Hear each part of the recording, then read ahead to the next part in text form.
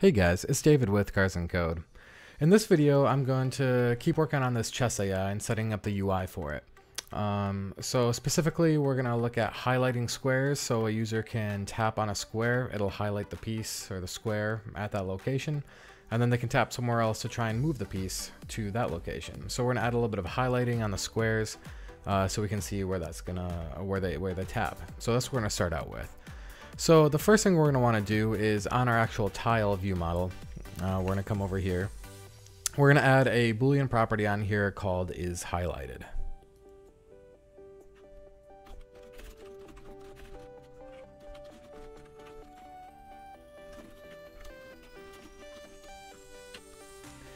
Now that we've got this isHighlighted property, we can actually bind to this isHighlighted property on our XAML.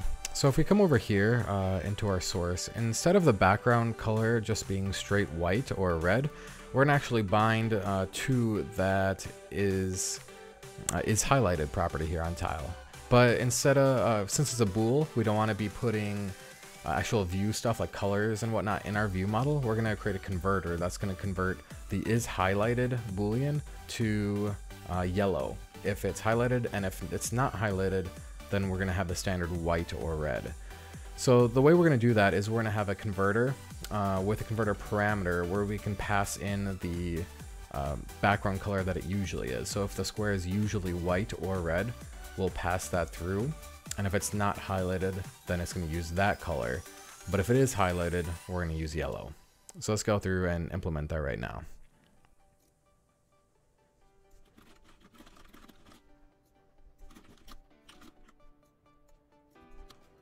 So first we're going to grab this bool for the value, and then we're going to check if it is highlighted. If it is, we're going to return true. Otherwise, we're going to take the parameter and use that.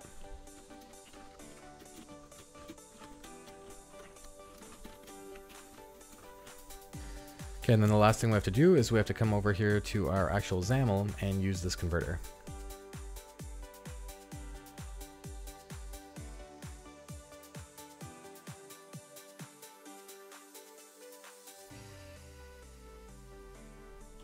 So the converter parameter for this one, since it was white, is going to be white in hex. So when that gets passed through as a converter parameter, as FFFFFF, if we look at our actual converter, it's going to take that parameter, which is a string of the white as hex, and it's going to convert that into a color, which is white. So we're going to do that same thing for these other three squares.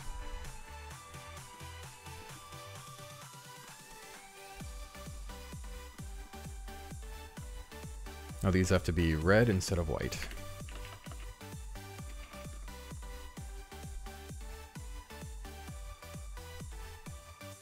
Now when we actually draw our board, we're going to assign piece, but now we're going to actually assign all of the values of isHighlighted to false. These are all going to start out not highlighted. And then we're going to just assign 1 to true so we can see that it actually does turn yellow.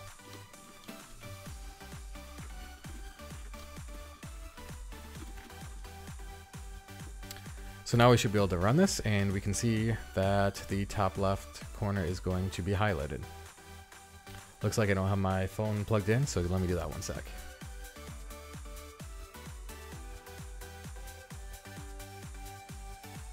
So here we can see the squares are like normal, with the top left square with the black pawn there is highlighted. So that's what our highlighted square is going to look like. So when a user taps on the square, it's going to turn yellow so they know that they have tapped that square.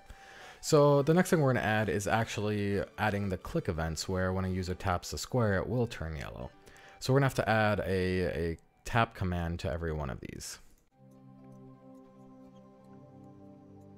So the way we're going to do that is we're going to, inside of our image, add a tap gesture recognizer.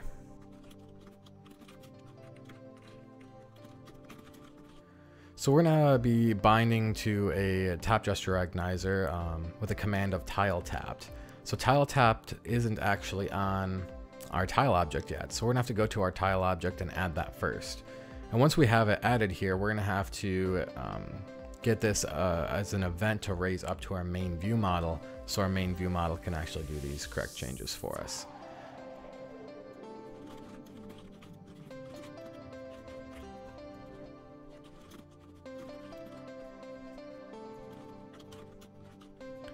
Now, before you all go and yell at me for making these events and making them like this, because there's obviously better ways to do this.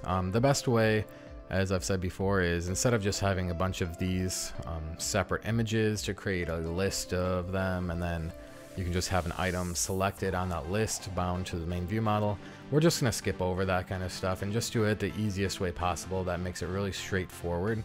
Because we're really not going to be caring about the UI too much in this. It's going to be more about the actual logic in the AI. So we're just going to kind of gloss over that. We can maybe come back later and fix it later if we want to.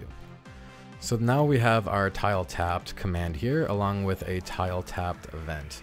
So in our main view model, we're going to have to add that tile tapped event for each one of these tiles.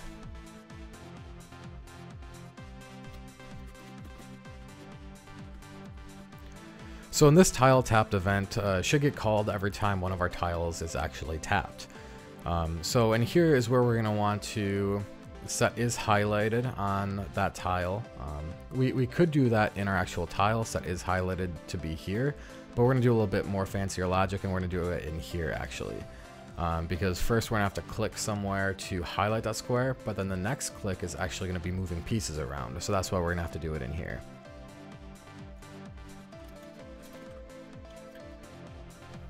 So the way we're going to do this is we're going to have a selected tile object in our main view model.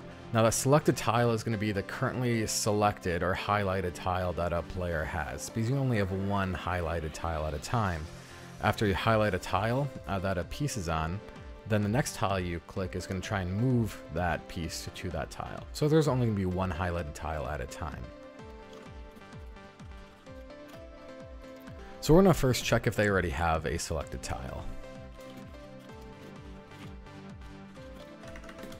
So if they don't have a selected tile, we're going to highlight it and set it as the selected tile.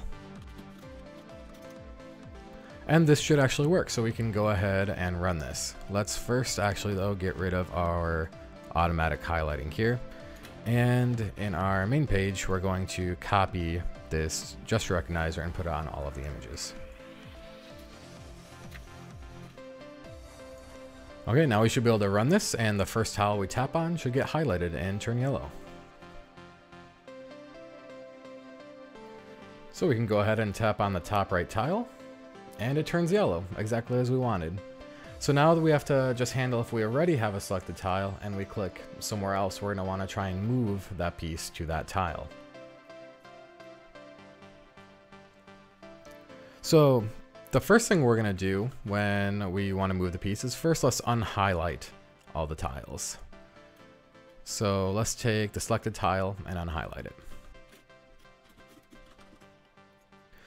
The next thing we're going to do is move the piece. Now this is going to be a little bit more complicated, and we're going to save this for the next video, but we'll just call a blank method for now called try move human piece.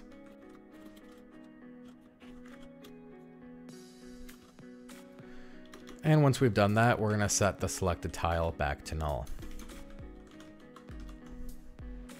So now we should be able to click on a piece, it'll highlight it, and when we click somewhere else, it's going to try to move the piece to that tile. It's not going to actually do anything, but we're just going to show that it works.